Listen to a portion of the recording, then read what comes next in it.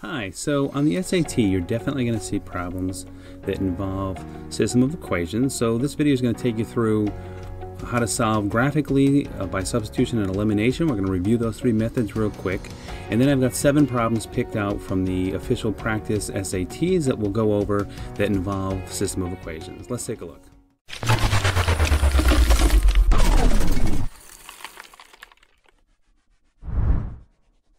So let's take a look first at the graphical solution of a system of equations. So if we were to graph these two lines, we've got the first one graphed in purple and the second one graphed in red. Every point that's on that purple line will make that first equation true. And every point that's on that second line will make the second equation true. But there's only one point that's going to make both those equations true, and that's that point right there that's on both lines. So if we look at that point, that's going to be the solution to our system of equations, is where they intersect. So this particular solution for this equation would be x equals 3 and y equals 6, and that's going to make both of those equations true. Let's take another look at another system here. So if I had to graph these two, I'm graphing the first one in red and the second one in blue. These two never meet anywhere. So I can't find a point that's on both lines. And if you'll notice the graph, they both have a slope of 2/3. Look at the equations, both of them have 2/3 x, so they have the same slope. Lines with the same slope are going to be parallel, so they never meet. So in this situation, we have no solution. Let's look at one more case. Let's graph these two. Let's graph the first one in red. And then when we go to graph the second one in green, it lays right on top of the other one. So if we were to rearrange these two equations, you could actually see that those two equations are actually going to be the same equation. They're going to lie right on top of each other, and every single point that's on one of the lines is also going to be on the other line. So in this situation, we say that there is an infinite number of solutions. Not that any number will make it true, but any number on that line will satisfy both of those equations. And there's an infinite number of points that are on both of those lines. So let's take a look at the substitution method. So we've got these two equations. We're trying to find the x and y that make both of these equations true at the same time. So if we take one of the equations, y plus 3x equals 15, the first equation tells us that y and 2x are the same. Y equals 2x. So we can take 2x and put it in for y into the equation. That's the substitution part. That's why it's called substitution. You're putting one thing in for another.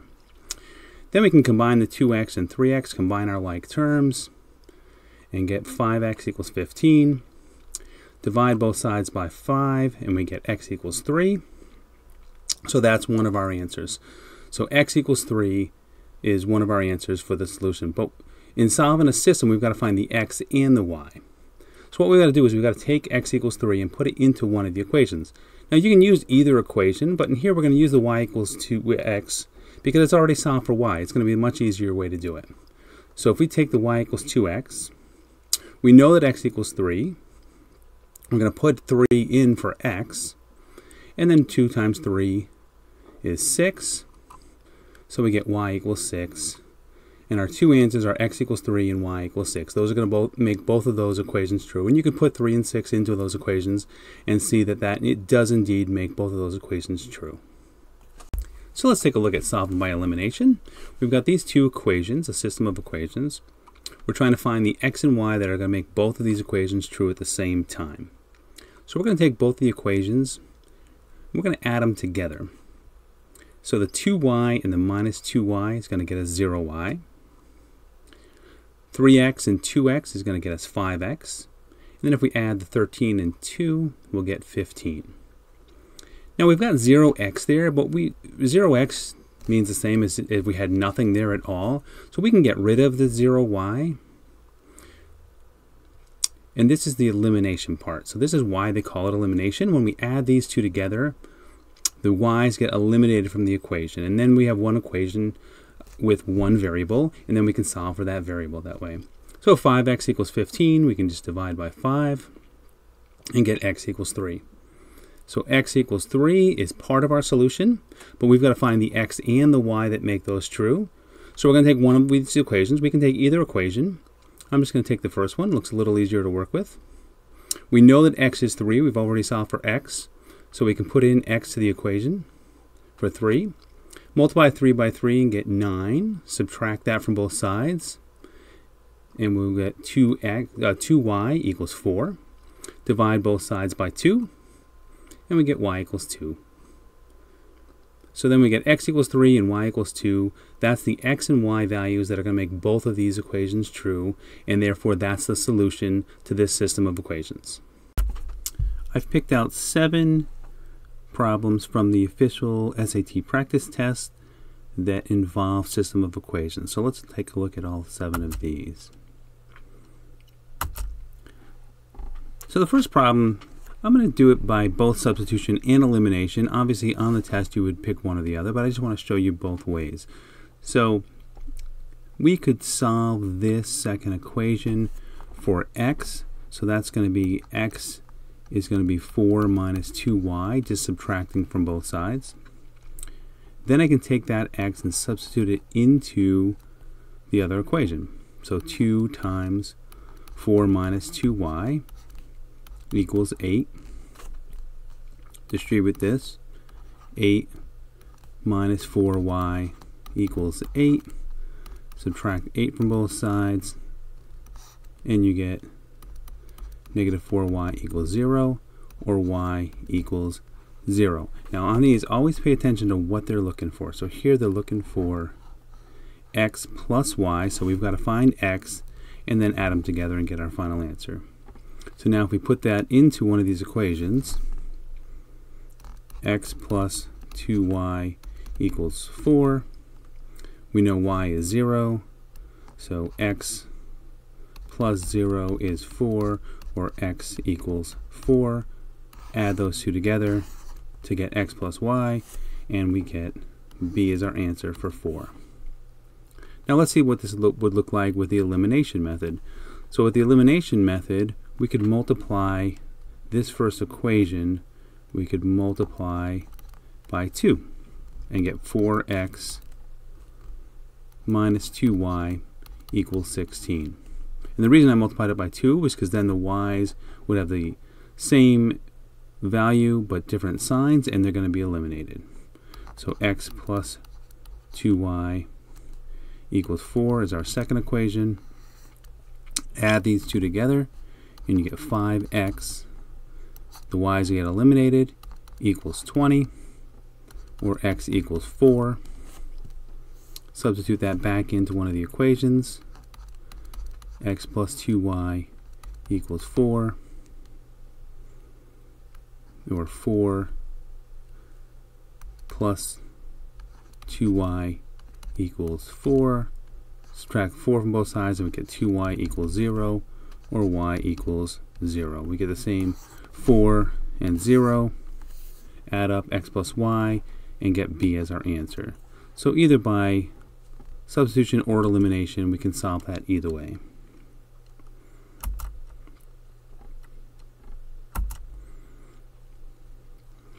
On the second equation, it's set up very easily to do substitution because it's already solved for y. Both equations are already solved for y, so we can just set the equations equal to each other by putting that into the first equation for y. So we would get 4 minus x equals x squared minus 4x plus 4.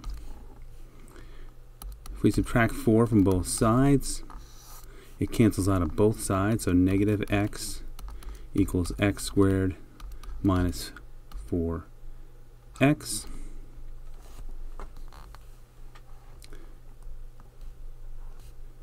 Then we can add x.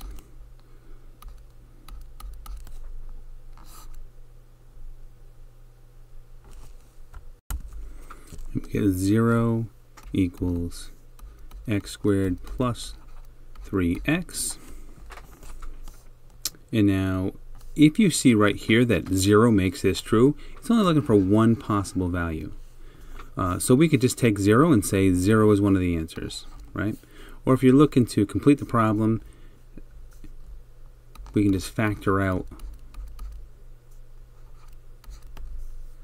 an x, and either x equals 0. Oh, we got a mistake here. There's going to be minus 3, minus 3. Negative 4 plus x is minus 3.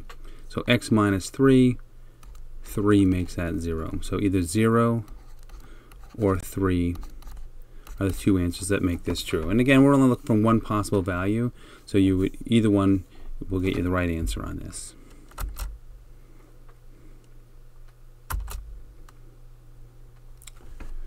Okay, in this third problem, it's definitely set up to do elimination. You notice that the 3y and the minus 3y have the same value, opposite signs.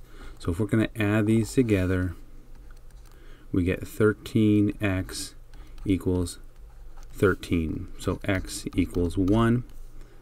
Let's look at what they're looking for. They're looking for x minus y. So we have to take one of the equations and plug x into it. So 7x plus 3y equals 8. Now that we know x equals 1, we can put that in. So 7 times 1, or 7 plus 3y equals 8. Subtract 7 from both sides and you get 3y equals 1.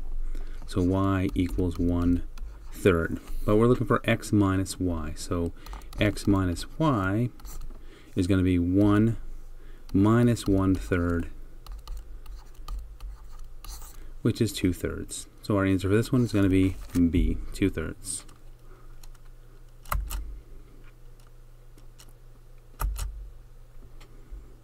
All right, in the fourth problem, this is set up well to do elimination. We just have to multiply the first equation by 2 first.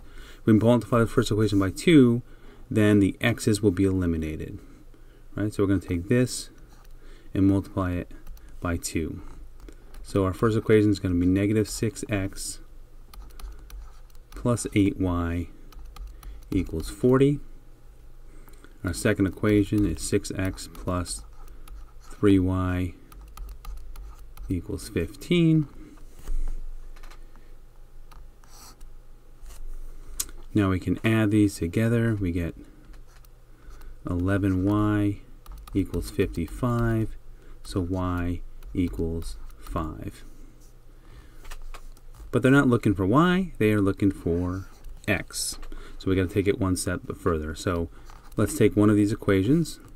6x plus 3y is 15. We know that y is 5 now. So 6x plus 3 times 5 equals 15.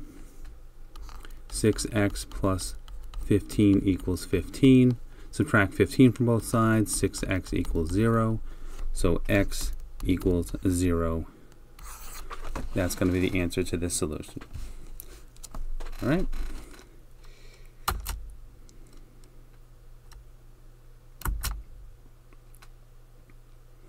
All right, so on the fifth problem here, they're looking for where we have no solution. So I'm going to do this a couple different ways. One way we can look at this is when we have no solution, the slopes are going to be the same, but the y-intercept is going to be different. So let's solve these. Let's put these into slope-intercept form so we can see what the slopes are going to be. So the first one is just going to be y equals 3x plus 6. I just added 3x to both sides. Now let's put the second one in slope-intercept form. So I've got ax plus 2y equals 4. Subtract ax from both sides and you get 2y equals negative ax plus 4. And then divide by 2 and you get y equals negative a over 2 x plus 4.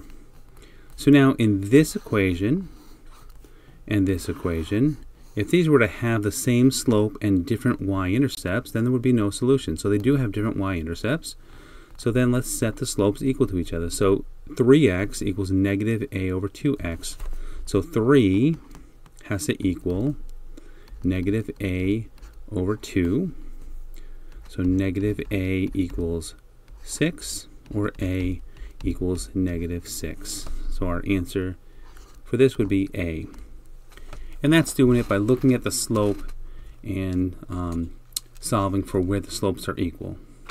Another way you could do this is by the elimination method.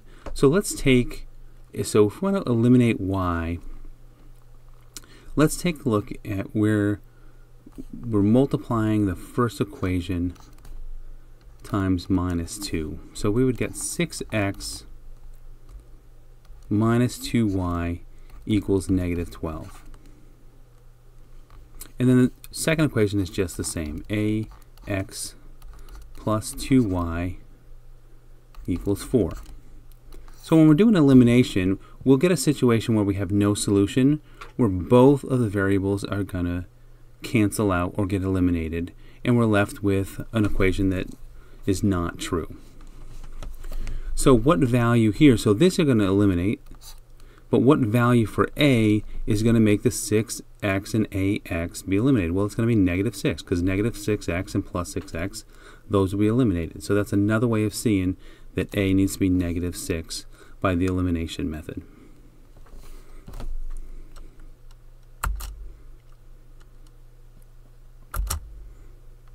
Okay, so graphically on a system of equations is just the point that is on every graph in that system. So all they're looking for here is how many solutions.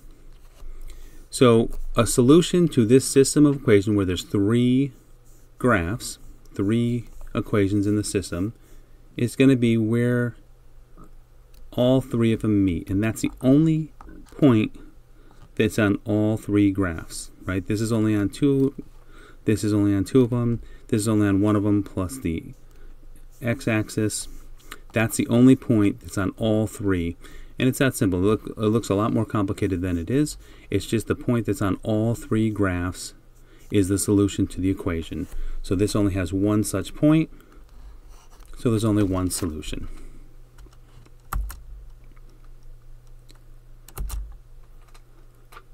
Now in this final situation, we need to always look at what they're asking for. So if we solve this system and got x and then plugged it back in and got y and then plugged x and y into this, we would get the right answer.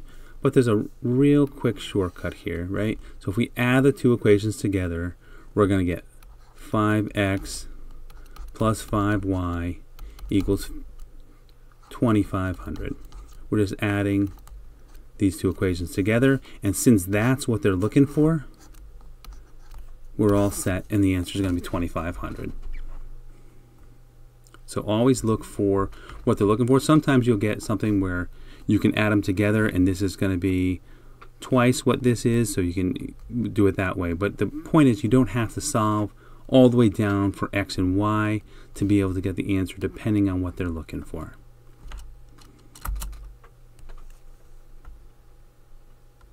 Thanks for watching, and if you have an SAT coming up, good luck.